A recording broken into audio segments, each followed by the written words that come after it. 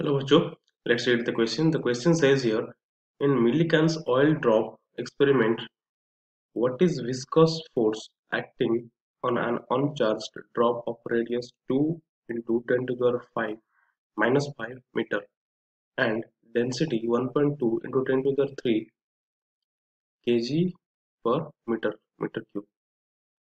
Take viscosity of liquid 1.8 into 10 to the minus 5 Newton second into meter square per meter square. So neglect buoyancy due to air. Okay. So here terminal speed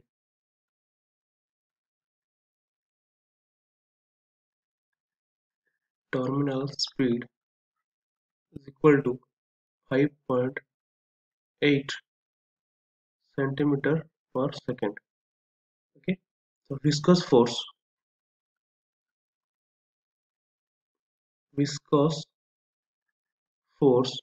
is equal to 3.9 into 10 to the minus 9 minus 10 n. Okay. So radius of the given uncharged drop r equals to 2 into 10 to the power minus 5 meter. It is given. The density of the uncharged drop rho is equal to 1.2 into 10 to the power minus 3 kg meter kg per meter cube. Okay. Viscosity of air eta is equal to 1.8 into 10 to the minus 5 VAS, which is also written as here NS per meter square. Okay. So density of air rho naught can be taken as 0 in order to neglect buoyancy of air. So acceleration due to gravity g equals to 9.8 meter per second square. Okay. So terminal velocity v is given by the relation v equals to 2r square into rho minus rho naught into g by 9 eta. Okay. So here 2 into 2 into 10 to the minus 5 to the power 2 whole square into 1.2 into 10 to the power q 10q minus 0 into 9.8 upon 9.8 upon 9 into bigger pardon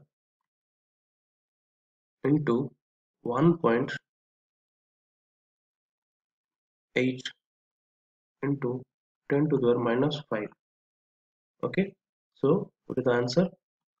It is 5.8 into 10 to the minus 2 meter per second, which is 5.8 centimeter per second. Okay, hence the terminal speed of the drop is 5.8 centimeter per second. Okay, so the viscous force on the drop is given by F is equals to 6 by eta RV, where F equals to 6 into pi is 3.14 into 1.8 into 10 to the minus 5 into 2 into 10 to the minus 5 into 5.8 into 10 to the minus 2. So the answer is 3.9 into 10 to the minus 10 n. Hence the viscous force on the drop is 3.9 into 10 to the minus 10 Newton. Okay, this is the answer. Thank you.